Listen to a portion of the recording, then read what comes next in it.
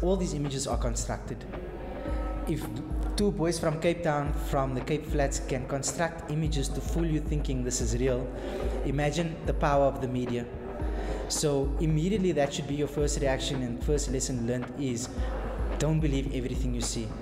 You know, for me that is the main message, because all these messages are being created by someone for their own agenda, and we're showing you how easy it is to really make people think and believe what you want them to think and believe. I think, and for me, very important is that to create an awareness about Islam, that Islam is not a religion of hate that promotes violence or killing of innocent people.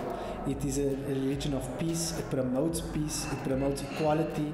It loves when people from all different cultures can get along.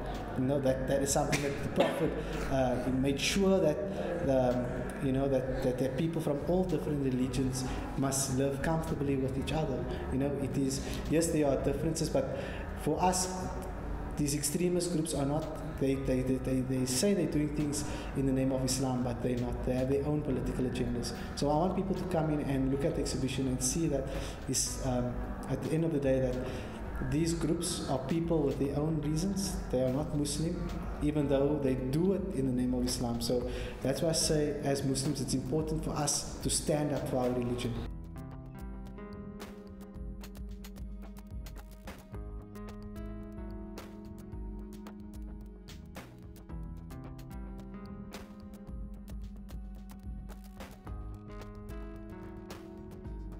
Art is a powerful tool, and it can be used for a lot of good, and that's what Hussein and I are trying to do, is use our art to create an awareness, to allow people to come in and see things maybe for the first time, and when they walk out to actually decide for themselves what they see in the media, what they see around them, is it true or not.